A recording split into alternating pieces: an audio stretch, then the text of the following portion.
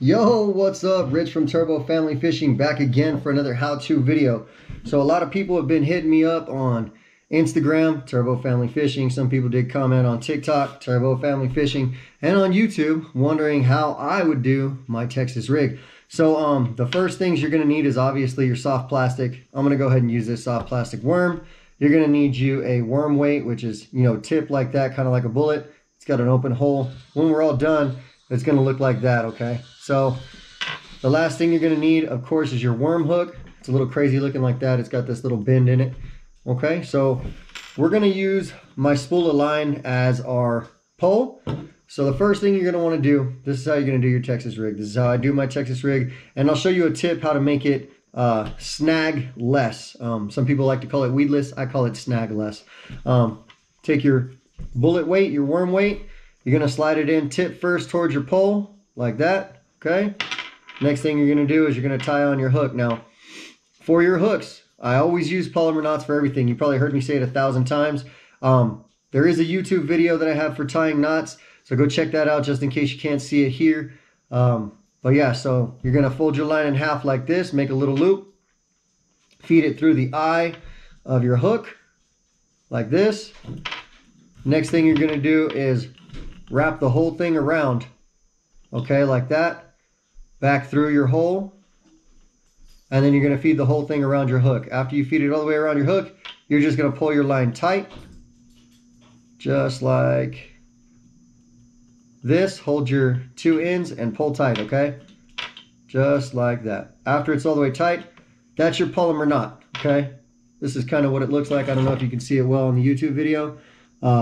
But like I said, there's another one of me tying knots if you need to see it a little bit better, a little bit closer. With your excess line, go ahead and just chop it off. Like that. Now it's out of our way. And then, like I said, with your bullet weight, it's just going to sit like this, okay? Now the next thing you're going to want to do with your soft plastic is you're going to find where the bottom is. You're going to kind of want to put the bottom so that when it's all said and done, you want it to kind of sit with the flat part facing out, okay? It's going to sit kind of like that-ish, or sorry, backwards. Kind of like that-ish, okay, when we're all done.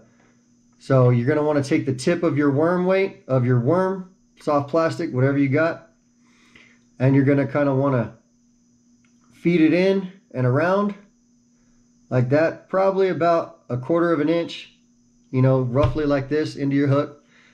Then you're going to want to pull it through the hole so that it comes around, okay? And you're going to want to put it on the tip just like that, all right? So it's on the tip right there, okay? Nothing more than that. Now you want to stretch your worm out so you can see about where you want to put the hook in to the worm.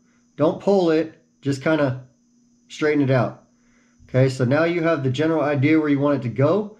You're going to back that up, shove it into the worm so that it comes all the way through. And now your worm is kind of, you see how it's pretty good and flat? All right. Now, this is the trick. This is what I got for you. To make it snag less, you're going to want to just pull your worm a tiny bit forward and dip that tip into the worm. Now, what that does is it makes it nice and flat so that nothing can touch over it, okay? You see that? When it's all said and done, that is what your Texas rig is supposed to look like, just like this. It's not pretty, it's not perfect. I'm not the best at it, but this is how I do it every time for any kind of soft plastics, whether it's crawfish, whether it's, any of those weird looking frogs or whatever you got. You do it pretty much the same way each and every time. So when the fish bite, they bite down, and the soft plastic just pops out, and there's your hook. I hope this helped for you guys. This is how Turbo Family Fishing does their Texas rig. I hope this helped you. I know it was fun for me. I appreciate it. Go check out the rest of my YouTube videos, Turbo Family Fishing, and I'll catch you on the next one.